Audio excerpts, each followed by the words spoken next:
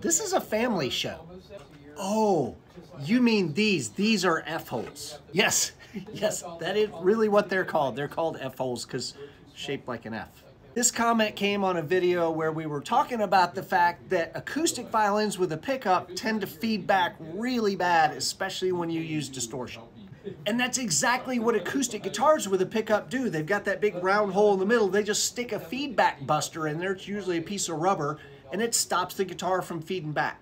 So why don't they just make a thing that you could fit into this F-hole and it would plug it and stop the violin from feeding back? So it turns out that F-holes, there's not a standard dimension for these. They're all kind of a different shape or a different size. In fact, this is a picture of my friend David Varnado playing at the Grand Ole Opry. Look at his F-holes. Yeah, he just slaps some gaff tape over those things and it knocks the feedback down a lot. The thing is, for most violinists, if you suggest that, they're gonna have a stroke.